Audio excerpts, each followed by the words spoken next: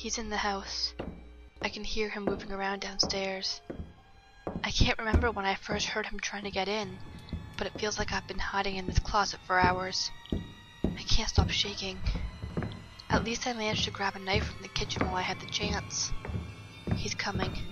Dear God, he's climbing the stairs. This is it. I can't stop shaking. He's sure to find me here. I can see the headlines now. Man murdered in his own home. Maniac tortures and mutilates innocent victim.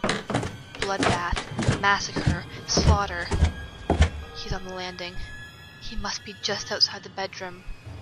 Please, God, give me the strength that I need to get through this. I just can't stop shaking. But I mustn't let out a breath, or he'll surely hear me. This is it. I can see the papers, like scenes from a horror movie, butchered with a kitchen knife. Intruder lay in wait. He's opening the door. He's here. This is it.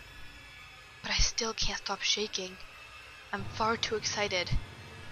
I've been waiting for him to get home for hours.